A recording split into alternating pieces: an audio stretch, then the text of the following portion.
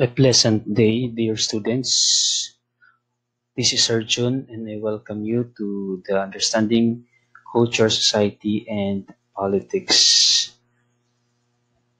We are on the first chapter of our lesson in UCSP. So I would like to present to you the scope of anthropology, sociology, and political science, which are the major themes or sciences studied under social sciences. In lesson 1, there's a need for studying social and cultural and political behavior through science. Ancient people primarily concern was to work for their own survival. We know that during Stone Ages, the desire and the work to survive was the basis for the establishment of society. They learned to ask questions in the process, and this was later also seen in the civilizations, especially in Greek civilizations, which we all know happened also when they first practice philosophy. In your life, what questions you want to ask about society, culture, and people? What is the nature of life? What is the cause of conflict in this world? Why do inequalities exist? Why are laws instituted? What must be done to ensure peace and safety in the community? And right now, why you seem to be so busy? I guess these are the questions that we ask usually. These are the questions that we want also answers so that we'll be able to understand our existence in the society. Lesson 1 aims to train you to think about simple things scientifically and discover at the end of the lesson that thinking scientifically pays off as opposed to what we commonly use common sense. It's okay to have common sense, but it's also very okay. It's also better to think based on process and scientific method. Maurice Crossland explains that science began with a common sense interpretation of the world around us, which later became sophisticated. Elmer Barnes asserts that during Industrial Revolution produced the social sciences. Industrial Revolution broke down the foundations of the previous social systems, disintegrating social problems and confusion. Sociology and other social sciences came into being because of these occurrences and events. You can see right now the different flags of Latin American countries, which is South America. I would like to present the different culture and practices of each country. In Japan, that their discipline and their sense of time and respect for elders. And in China, this kind of belief as well is very common. We live in a complex, diverse world with countless social ethnic groups, accounting for a myriad of systems of ideas, norms, values, attitudes, and beliefs, all acquired through various means of education and instruction. These things comprise culture and are the focus of science of anthropology. So culture and anthropology go together.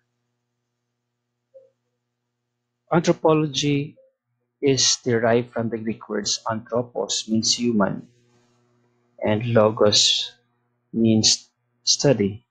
The world is a host to either a diverse array of societies and cultures, and by systematically studying this, we will be able to understand the totality of social and cultural life and human experience from the dawn of time up to the present. This is our world. This is the place where we live in, the world of the human beings. Anthropology through the years, ancient belief conflicts between the Greeks and the Persian Empire remarked that Greece was the dominant culture of the West. We all know that during Greek civilization, while Persia was the dominant culture of the East, concepts such as this of differences in culture later become central to anthropology. And now, modern times, it traced back to Europe in the early modern period during the Age of Discovery or the Renaissance time. Interaction between Interactions between Europeans and the people in newly discovered lands. This led to the desire to study human culture in its various forms because they went to a lot of places in the world already and they wanted to study the different cultures of the world. Franz Boas became the father of American anthropology. He believed method in physics that can be applied in measuring culture and human behavior as well. Alfred Gruber, American anthropologist who became prominent in studying ancestral domain of the American Indian tribes. Lewis Henry Morgan both studied American Indian tribes and championing indigenous rights and cultural preservation. Ruth Benedict, specialist in anthropology and folklore. She authored Patterns of Culture. Margaret Mead, she studied the sexual practices among native populations in the United States. Bronislaw Malinowski done research in anthropology through observation, which is the central ethnographic approach. How is anthropology studied? It's studied, there are studies like interviews. These are essential tools used by anthropologists and other social scientists to understand the culture they are studying and obtain valuable information. Some anthropologists even live years in a certain group or community just to get information about the practices and culture of the people.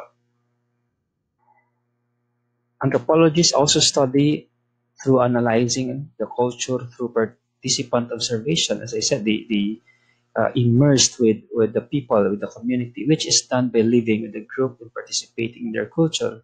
While taking notes, ethnologists employ this method. They use their notes to come up with a comprehensive account of the culture, commonly referred as ethnography. And then this is another way of studying, discovering culture and practices and the type of people. The science or the study of human remains and materials. It is called archaeology, the study of the ancient and recent human past through material remains. Archaeologists might study the million-year-old fossils in our earliest human ancestors in Africa, or they might study 20th century buildings in present day, like New York City. Archaeology analyzes the physical remains of the past in pursuit of a broad and comprehensive understanding of human culture. Anthropological linguistics, this is very important. It deals with the underlying principles concerning the formation and evolution of language, also studies how language affects culture and how culture influences the dynamism of language. Because this is the means of communication and handing over the practices of people before. Cultural anthropology addresses broad questions about what it means to be human in contemporary societies and cultures as well as those of the recent past. Cultural anthropologists systematically explore topics such as technology and material culture, social organization, economies, political and legal systems, language, ideologies and religions, health and illness, and social change. This is one of the important aspect of anthropology, the cultural aspect, the cultural evolution. This ends our first part of our studying anthropology. I will continue the next part on the next video. Thank you so much for listening.